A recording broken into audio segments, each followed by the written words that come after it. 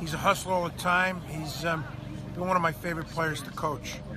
Martin is fortunately coming back next year, but Martin is a gamer, and his approach on being a gamer is what we need to continue winning programs. So he wants to be in that situation.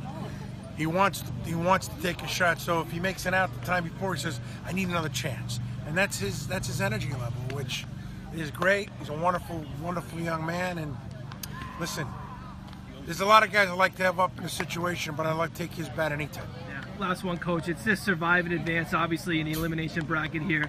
Just talk, it's one more day. Talk about how that feels. That's a lot of stress. I mean, we have a great team, and we got beat the first game. As I said, I'm not going to make excuses, but I mean, that's our 28th win.